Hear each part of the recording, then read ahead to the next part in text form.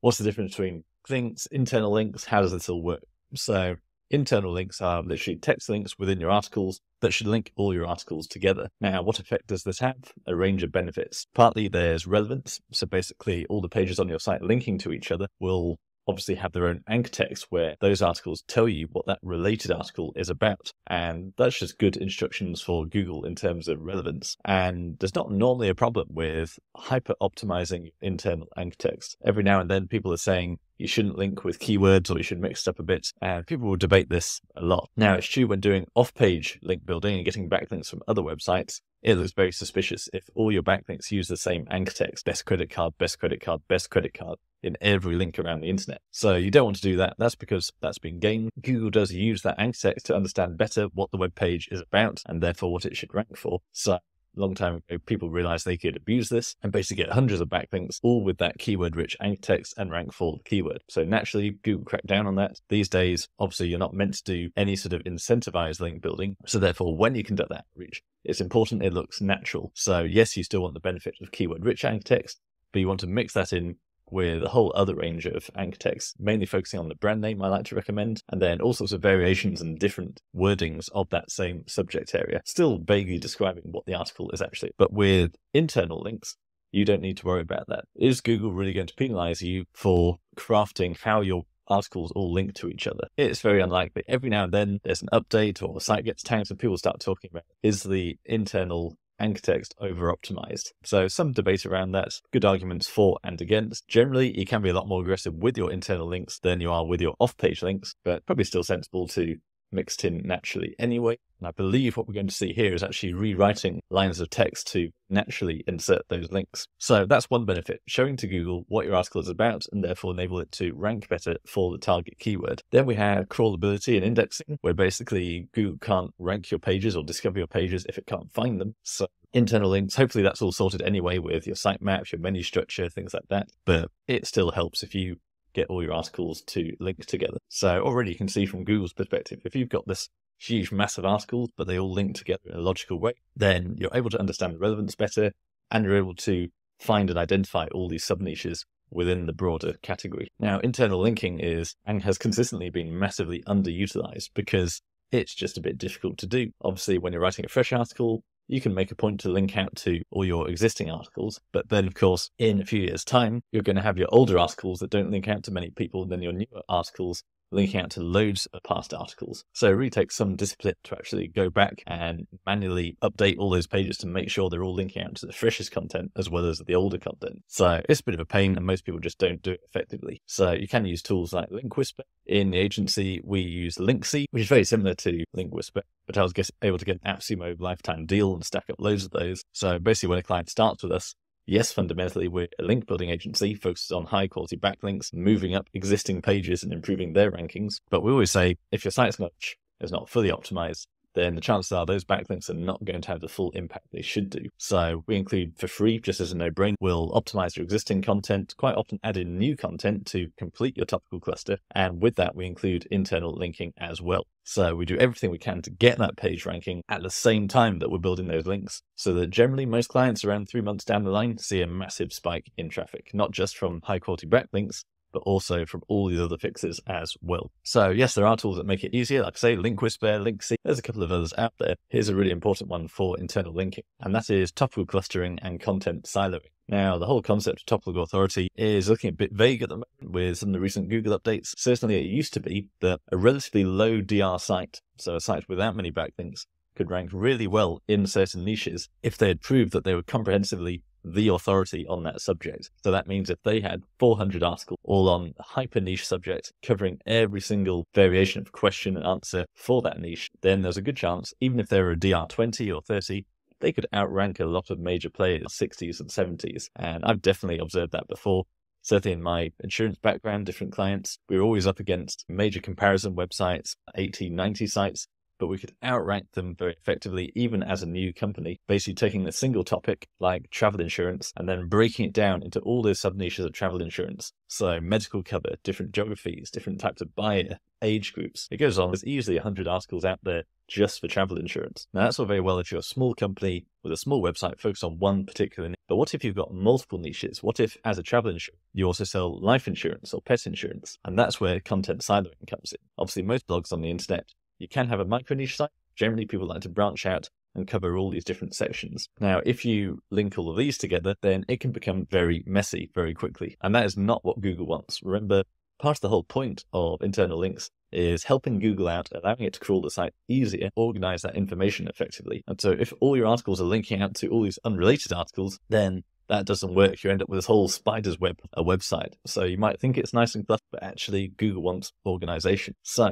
the answer is content siloing, where you basically want to isolate and interconnect all your different sub-niches, if you like. Let's suppose you have your broader website here, but then within that, you have maybe 4 topics. So we have one topic here, then we have one topic here. Let's make sure I've divided this up correctly. Another topic, and then a topic here. Now, within these silos or clusters, people are always reusing basically different terminology for the same thing. And it all comes down into that topical authority, semantics, all those variations of the same terminology. It all comes down to clustering and silos, which are basically, again, the same thing. So we don't need to reinvent the wheel on this. If I just change color, let's say we have within these topical clusters, different blog posts. Actually, maybe squares would be better. So we've got all these blogs within each topical cluster addressing different questions, different keywords within that cluster. So I'm always using lawnmowers as an example. So maybe if the website is on lawnmower, and then maybe this section is just gas lawn, or we could take it out a bit. What if the whole website is about gardening, and then this section is just about lawnmowers or lawn care? So we have all these blog posts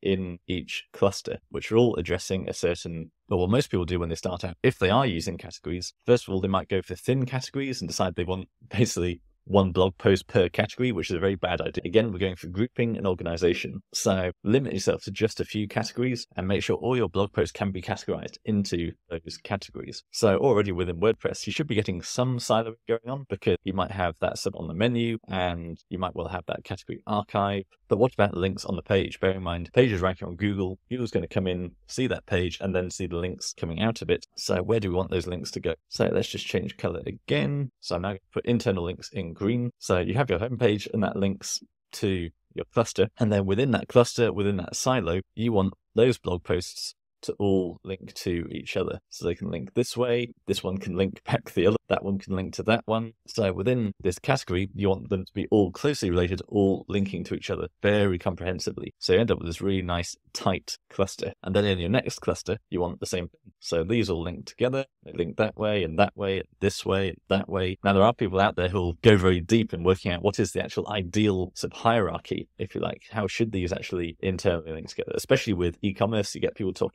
how obviously you've got products on the category page, but then that product page should also link back to the category page, things like that. But generally, just as an overview, I think this should be of real help to the majority of you who are not at that level. You just need the fundamentals that work. So this is 80-90% of the way there anyway, and so all these should link together.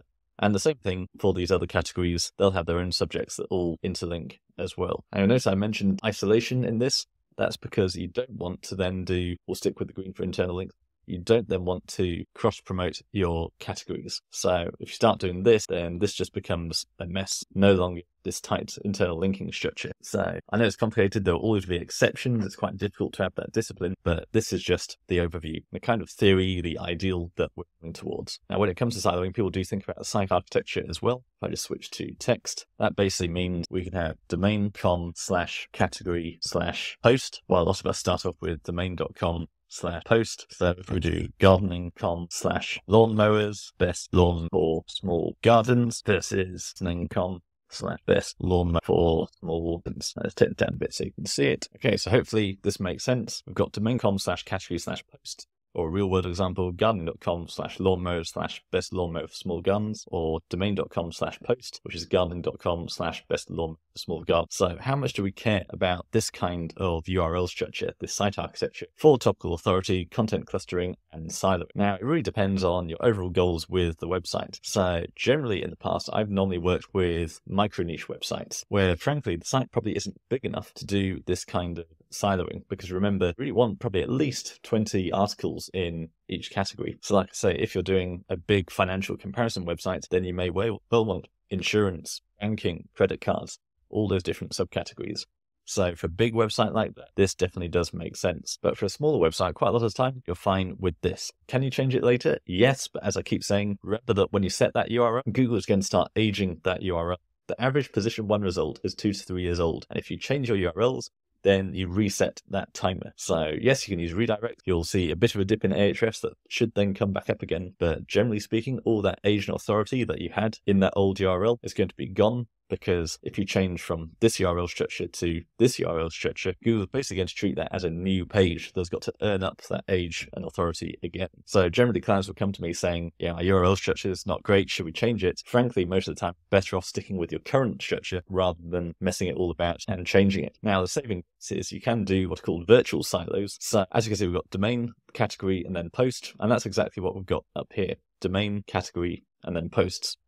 You can still do that. You can still do this kind of interlinking without changing your URL structure. If you've just got gardening.com/guns, if you've just got domain.com/post, then you can still silo your content using links like this, and you don't need to worry about it being in the URL. You don't have to have this subfolder in the URL, but you can still do the interlinking correctly. So that should still give you the benefits of content silo without making big permanent changes to URLs, because of course, all of this can be changed anytime. Now, how do you actually set this kind of URL structure in WordPress? It's really quite simple. So let's just create a new category. Most sites I build today tend to use virtual silos and not mess about with the URL. This is my net worth site. If we do musicians as a category, add that as a category. And now if we go to all posts, Snoop Dogg is a musician, so we can do quicker and just drop him into the musician category. Now already you can see a site like net worth, already musician is probably too broad. So we're probably going to do musicians, rappers, etc. And this is where you can get your head stuck in knots trying to come up with the perfect URL structure. If in any doubt, you can just look at your competitors. As with everything with SEO, correlation is really powerful. So if we do Snoop Dogg net worth, we can see the URL structure that our competitors have used. So celebritynetworth.com, I've noticed, is very well structured. So this says celebritynetworth.com celebrities/richest rappers/Snoop Dogg net. So you've got multiple hierarchies there. Parade.com, that's just celebrities/Snoop Dogg network. Now these are all big entertainment websites, probably because all the mass net worth sites have been slapped lately. We've got Supercar Blondie on there as well. We can see also these sites are not actually using any subfolders at all. They just go straight into the post. So generally, I'm not that worried here. But if I were worried, how would I do it? So we want to put this in the musicians category. So therefore, we want this URL to be networthtoday.com/musicians/Snoop Dogg net. So to do that, we go to dashboard and we want to go to appearance, go to settings, and then permalinks. Now, you may well have been in here already because when you first launch WordPress, you've got this horrible URL structure that just uses the post ID rather than your keyword-rich title. So straight away when you launch WordPress, you want to change it from plain to post name if it hasn't already been done for you. Or we can do custom structure, and we can do that with custom tags. So in this case, the category one, which we can just drop in there. Now at this stage, it's the wrong way around. So let's take that. So we want /category/post name and then end/. So if we now save that, we should be able to go back to our Snoop Dogg article and have the correct structure. If we go to posts, all posts, Snoop Dogg net worth, and there we go. So just zoom in here. networth.com/musicians/Snoop Dogg net worth. We therefore have a musicians category, and then all the musicians go in there and they can link to each other. Now you might think, how can I do this if I'm using bulk AI? Well, that's exactly why most bulk AI tools, including autoblogging.ai, have got this category ID section. So if we go back to, if I go to edit post, I can get the categories, I can get the ID of that category. So if I just hover over the edit button for musicians, I can see down the bottom it says taxonomy equals category tag ID 6. And we should see that here as well. So I know that the category ID for this is 6. Uncategorized is normally 1. And yes, we can see that there too. Category and tag ID equals 1. So generally when you're using autoblogging.ai, I just put this at 1 and just blast everything into categorize and then just have that basic domain/post name. But if I were wanting to silo it properly, then I'd obviously put all my musician keywords in here and then set the category ID to 6. And then all my musician articles would go into that category. So if we go back to Snoop Dogg now, we should be able to view that whole category arc. So if I take out Snoop Dogg net worth and just go to /musicians, then this is that category page. Now, one real challenge I've had before that I still see some people asking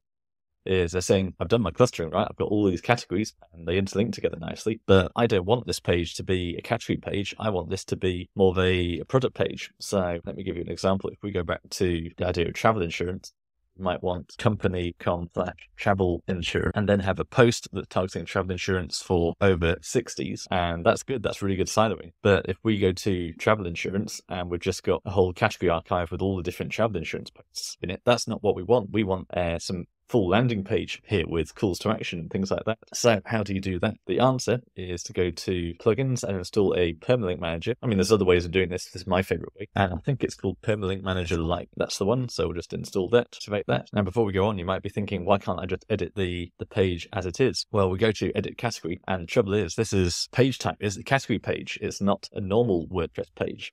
So all I can really do is play around with this or change the template in Elementor. So that all gets a bit clunky. Whereas what I can do is just create a new page, call it musicians. I could say this is a landing page about musicians. And let's assume we had something to sell. We'd have the buy button, testimonial. So if we publish that, and then we want this to be both our landing page for, say, travel insurance with a form, click here to now buy your travel insurance, but then also acts as the category page, which has got all these sub niches underneath it, travel insurance for over 60s, etc. So if we go to this URL now, it seems to be working okay. Let's just check all this in incognito, because normally I'd expect category page instead, because currently we've got two URLs clashing with the same page. So we have this category page here, and yes, that seems to be working. This is the landing page I built for that cluster. Now, that might be because we installed the Permalink Manager plugin. Maybe there have been some WordPress changes, but quite often in the past, you'll get those two pages clashing. So you've got two pages which both want networthtoday.com/musicians. So in that case, what I do is I set up a redirect from